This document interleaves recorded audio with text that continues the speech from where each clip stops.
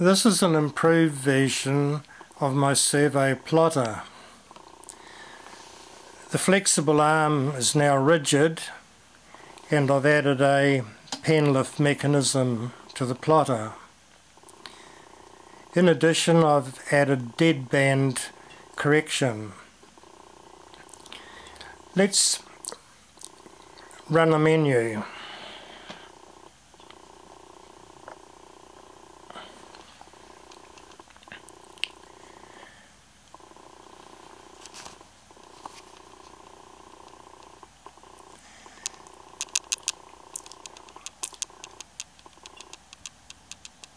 Let's run option T8, which demonstrates two overlaid squares without the deadband correction.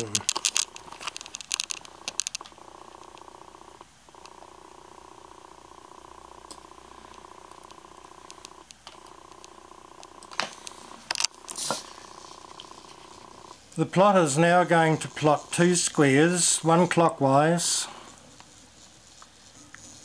and one anti-clockwise.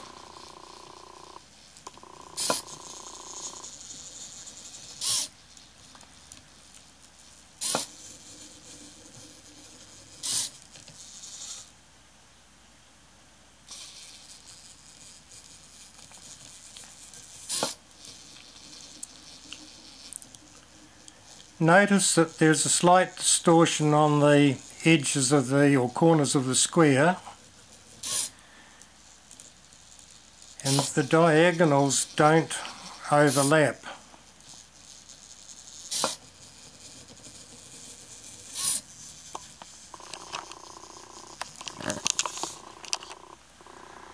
I'll shift the paper so that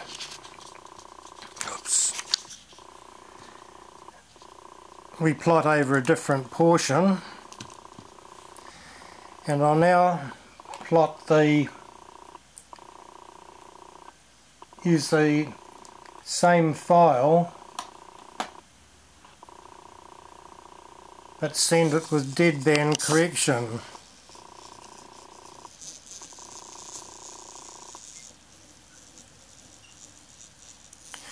Note that the corners of the squares are now square. And the diagonals go from corner to corner.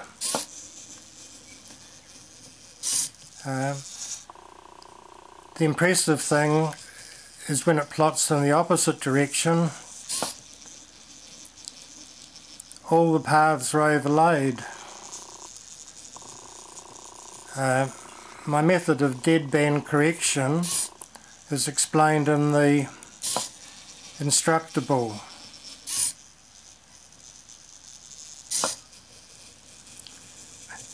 Essentially, it turns a unusable plotter into a usable plotter. The plotter features a G-code interpreter. It allows you to manually test or practice your G-code, I guess. Yeah. Let's plot a line from the lower left corner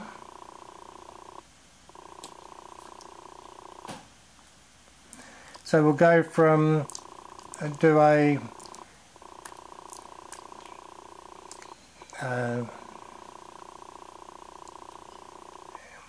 we'll move up to, okay, look, the corners down here, we'll just plot from there up, back and around. So we'll go G01, we'll go X0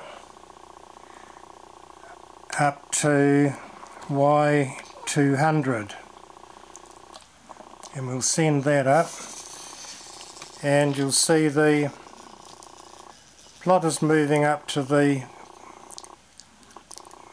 corner. Let's now move the plotter across the page. So we'll send that over to say 150. An A4 sheet of paper is only 220mm across.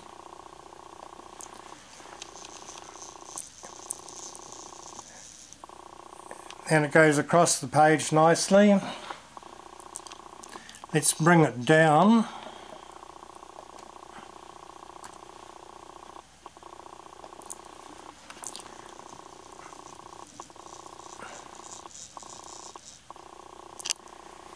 And let's bring it home.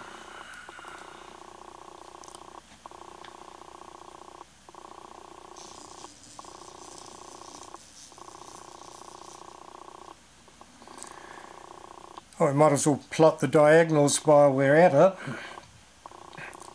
So if we move our the plot up to 150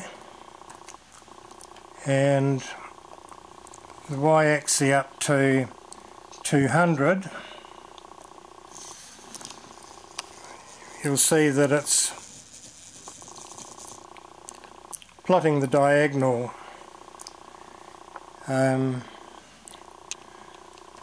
move it over to the other corner.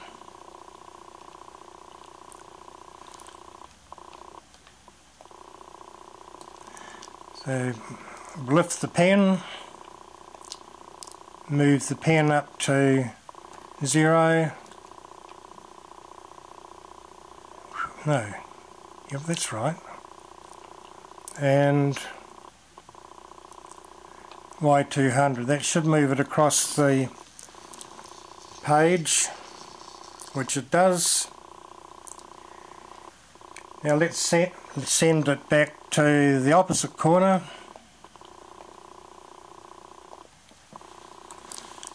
G01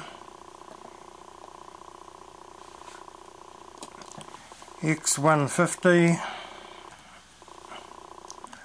and we'll set the y-axis down to 0, and here it comes across the page.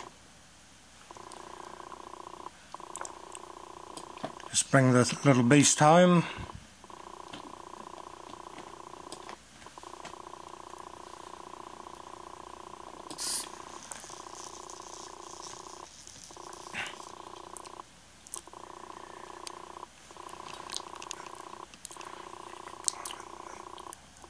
The interpreter also accepts Inkscape files.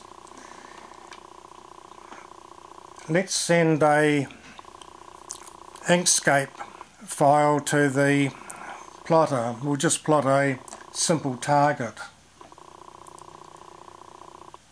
Connection, send text file, and we'll go for target. One of the idiosyncrasies of the cool term, which is what I'm using at the moment, is that it defaults to text files, but hey, it works well with gcode stuff. Just call them text. So we'll open that, and it's sending.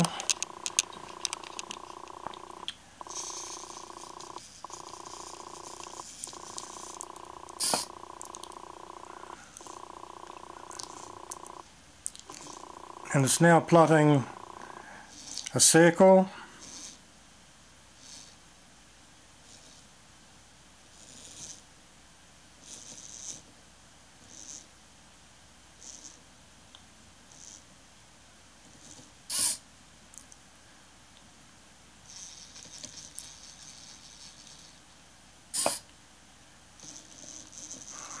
Now the diagonals.